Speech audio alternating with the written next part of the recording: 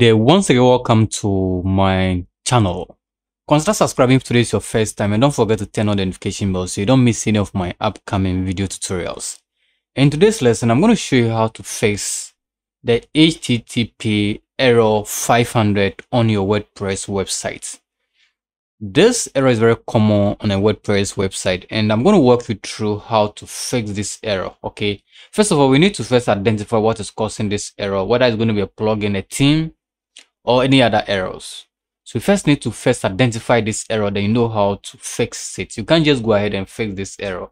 If I want to access the login page of my WordPress website, this isn't working. So I'm going to walk you through how to identify and fix this error. So the first thing is to open your control panel, and by now I know you know how to access your control panel anytime you buy your hosting. Okay, so I'm in my cPanel now, and I first want to identify this error, then I can go ahead and fix it. So in order to do that, I'll go into my cPanel, and then I need to open my file manager. So just open your file manager as it is, and then locate the WordPress folder you want to resolve this issue on. So just click on the file manager and then go through the list of the site that is giving you that particular error. And in this case, that website is KD Online, and this is it. I'll just open this file, and within the list of folders, I first need to identify this error. So I'll go to the error_log. Just open this, just view this, and just try to view the last error you have. Okay, so I'll just move the scroll bar all the way to the in this particular list. I've traced the last error and then the time, which is 16th April 2022, and I've traced the roots of this particular error, and I realized that it's within the functions.php online 240, and this is on that's the wp-includes folder on my on my website folder. So meaning this is the main reasons why I'm getting this error on my site. So it has nothing to do with my plugins. Okay, so in this case, if I come back here, that means the error is within this particular folder. So the best way you can do this is to download a new WordPress from wordpress.org. okay, just go to wordpress.org/download and then try downloading a fresh WordPress. Okay, so the current version as I'm doing this video is 5.9.3. so this is what I'm going to do. Just click on download. I have already downloaded this. So if I go to my download folder, you can see I have it over here. So what next do you do? Just open this folder and locate that's the wp-includes. That is where you have the error. Just right click and then select that, right click and then add to archives. Make sure you zip this.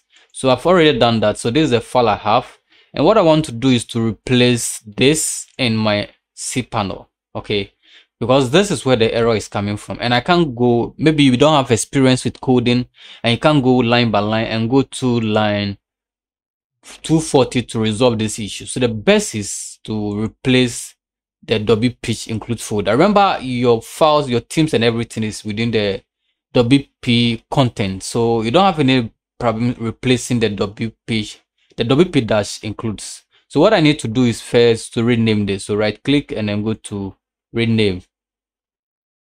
Just add one to it. Just rename this. As you can see, if you're using a file manager, you can go ahead and then transfer it. But if you are somebody using Namecheap, and I'm going to leave a link at the description if you want to buy Namecheap and host your files over there. I don't have any problem with them. They are not sponsoring this video, but I just want to recommend them for you. They are very safe to use, both their domain names and the hosting platform. Okay, so what you need to do is that you can just go to the Namecheap website and then try buying a hosting and then domain name. So once you rename this, you can go ahead and click on upload. So you're going to upload the new wp includes and then use to replace that one. So just drag this, just drag it and drop it here, and just wait for this to upload. It's going to upload, and then I'll show you what to do next. Namecheap allow you to upload up to 36.1 gig. So once the WP dash include files, that's the zip file, is uploaded successfully, it's going to show 100% green. Just close this and go back to your file manager. Just reload this, and it's going to show the zip file will be shown within your file server. So you can see in my case I have it down here. Just right click and then what, extract. We're going to extract it into our main root directory for our website. Just do that. Okay, and you can see I have it over here. So let's try loading our website back and see if this is going to work. So I'll come back to my website and then just click on reload.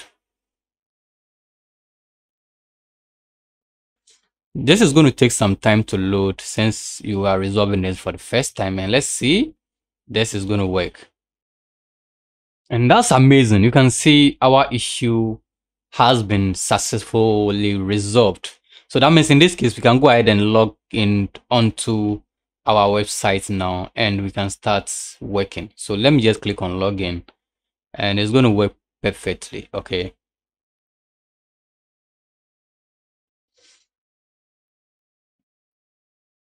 So after clicking on that, I'm now on my WordPress dashboard. So this issue has been resolved. We can click on visit site and this will take us to the site with no issue. So this is one of the easiest way you can resolve that. One of the easiest way you can resolve this particular error. As you can see, we can now access our sites. Everything is working well. So if not the best, this is the easiest way to resolve HTTP error 500. So we've been able to resolve our site. We can log in and then go ahead with our normal duties. Thank you so much for watching this tutorial. Remember to like, subscribe for more tips, more techniques. I have a whole series coming up on WordPress, how to create a own website from scratch, any type of website, from e-commerce all the way to just a basic website. I'm going to walk you through how to do that. So remember to like, subscribe, and don't forget to turn on the notification bell so you don't miss any of my updates and my uploads. Thank you so much. Till we meet again. Bye bye.